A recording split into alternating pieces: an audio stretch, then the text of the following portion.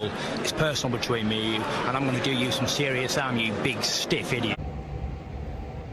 The Untouchable True School Sports Empire proudly presents something the boxing game's been missing. Hey, what's going on? It's your boy BT, and I came here to talk some boxing with the thousands of True School Sports subscribers.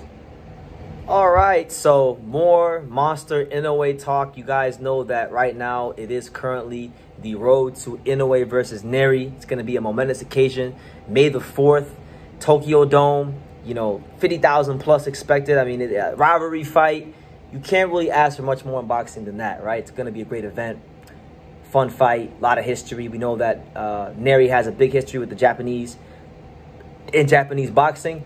And Inoue did a recent interview with Ring Magazine where, he was asked, in plain English, he was asked, are you looking to get revenge for your countryman, Shinsuke Yamanaka, the former WBC bantamweight champion, who when he fought Nery tested positive for a banned substance in the first fight. Nery then came in overweight on purpose in the second fight and knocked him out. So there was a ban that was put on Nery. The Japanese Boxing Commission lifted that ban just for this fight because they're of the mindset that Inoue is going to whoop this dude, right? But he's still a very dangerous and dynamic offensive fighter, and he cannot be overlooked. But here's what Inoue said about getting revenge for Yamanaka in the Nery fight. He stated the following, and I quote, "I don't really think about that. This is a fight between me and Nery. What took place in the past has no bearing on it. But I find that he keeps talking about the Yamanaka fights. If Nery's camp digs up stories from the past, I will take that sentiment into account.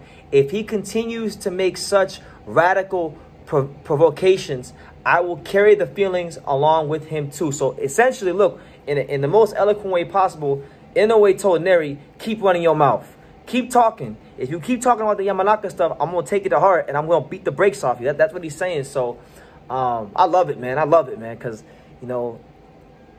I always think it's good in boxing when, fighters have a little bit of disdain, or they're a bit on edge, or there's a bit of a storyline, or a bit of a reason to get the fighters fired up. And this is more than enough to get Inoue fired up. You got to remember, this fight for Inoue is just not another title defense. It's just not another fight. There's multiple things going on with this fight. You got to understand these things. He's going to be fighting at the Tokyo Dome, which I've already talked about on this channel. Nobody has fought in the Tokyo Dome since Mike freaking Tyson when he fought Buster Douglas. So that right there is already putting him into icon status in Japan, right? Then on top of that, you have the Yamanaka thing, the storyline, the way that Japanese boxing fans, the Japanese Boxing Commission, the Japanese boxing community, you have the way they feel about Nery. So he's essentially already fighting for the honor of his country.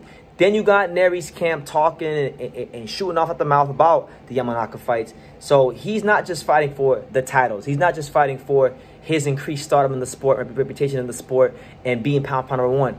He's fighting for something much bigger than that. And that is the pride, the glory, and the honor of Japanese boxing, right? And that's in Japan. If there's one thing I know about Japan, is they take big pride in their culture and defending their country, their culture with honor, pride, and dignity. So I love this, man. I love it, and I hope Nery keeps talking. I hope Nery keeps running his mouth, because I want to see a pissed off Inoue. I think it's fun. I think it's great. Like, I really enjoyed when he fought Stephen Fulton, that face-off they had, and you could tell he wanted to beat the brakes off for it, and he ultimately wound up doing it. So I would love to see,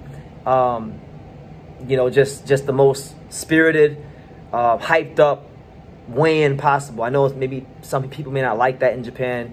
In America, we're a little bit different. We enjoy the pageantry. We enjoy the back and forth. We enjoy the trash talking. We enjoy those things, right? I know in Japan it's not like that. It's a bit more quiet, humble, kind. Not to be confused with soft, because Japanese fighters definitely aren't that. They're not soft, but it makes for a good fight, right? And I think a fight like this, that's going to be in such a prestigious venue like the Tokyo Dome, it should have, things like this happening. It should have back and forth. So, yeah, Inoue's making his intentions very clear. He says if they keep running their mouth, he's going to carry all those feelings of all the feelings of frustration, all the feelings of what Japanese boxing fans and the commission and just the community in general feels towards Nery. He's going to bring every last ounce of that into the fight. And all I'll say is this.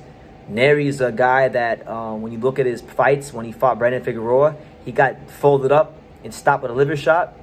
He's a guy that's a bit of a gunslinger. He likes to throw punches from here, and he breaks some rules fundamentally.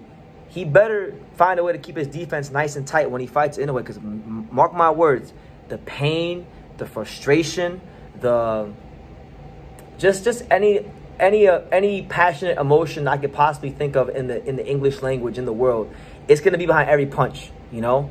And I think if there was ever a fight, because I've always told you guys, my favorite rivalry in boxing ain't Puerto Rico versus Mexico. Nope, it ain't USA versus Mexico. It ain't UK versus Mexico. My favorite rivalry in boxing is Japan versus Mexico, because when you get to the little weight classes, you know, like 126, 22, 118, you know, 115, 112, 108, you know, Mexico and Japan have a big presence in these weight classes. And I think when you match up an elite Japanese fighter and an elite Mexican fighter in these weight classes, it makes for some of the best fights in boxing. So I think this will be no different. And I think just the Yamanaka situation looming over the fight, it makes it just that much more interesting. But that's the news, guys.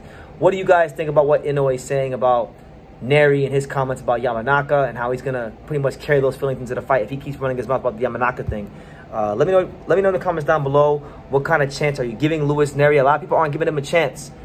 I'm obviously favoring Inoue. I think Inoue will beat Nery, but I think Nery is one of the most dynamic offensive fighters Inoue has ever fought in his career. And I do think he can present some problems for him, at least in the first 4 to 6 rounds. But we'll see how it goes. Let me know what you guys think in the comments down below. Make sure you guys take the time to subscribe. And like I say in every single one of these videos, you can love me or you can hate me, but I'm just Kid from Daniel. So until next time, take care, guys. Thank you for watching another video on the untouchable True School Sports Empire. For more great boxing content just like this video, click right here and make sure to subscribe. Much love from sunny South Florida.